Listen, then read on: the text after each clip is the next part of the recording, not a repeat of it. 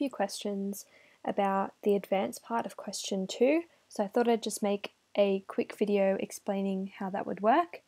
So we're building on the question where we have a green rectangle, the top middle of the screen, and it's falling down the screen. So I have that code here. So hopefully you have something similar where we've got our rectangle here, we have our variable y position or whatever you named it here, and we're incrementing that by 1 each time, so it goes down the y-axis and down the screen.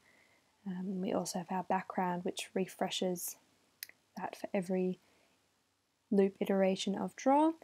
So we have this code here and we want to apply it with the drawX and the drawHouse function that we did in the week 3 practical. So what I have is I have my drawX method here and I have my drawHouse function here that I've just directly copied from the week 3 workshop, and we don't want to make any changes to our functions here, which is quite easily done. So I'll work on drawX first. So I've got it in the top middle of the screen, and again, just with similar with the green rectangle question, we just want to be increasing our y coordinate value so that it goes down the y-axis and down the screen. So what we want is a variable for this value here, because this value here represents the y value, which is used by our line function calls here.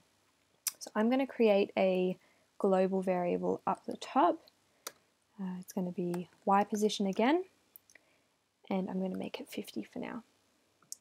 And then I'm going to place that variable in here.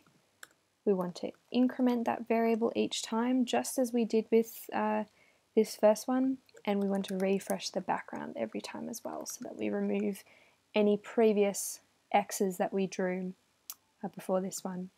So if we run that, and it's just that simple. So just as we did with the green rectangle, and we can do the same with the drawHouse function. So instead of drawX, perhaps we want to do drawHouse. And if we have a look at our input parameters here, we want an x value. So I'm going to make the x value half the width. We want our y value, so we do want it to go down the screen. So we're going to reuse this variable here, ypos.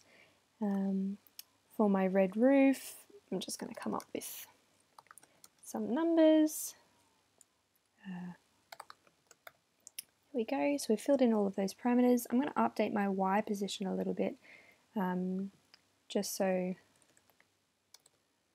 we can still see our house.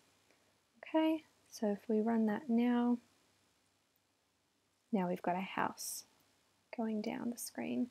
So if you write your functions correctly, this is quite an easy change to make when you implement these variables here.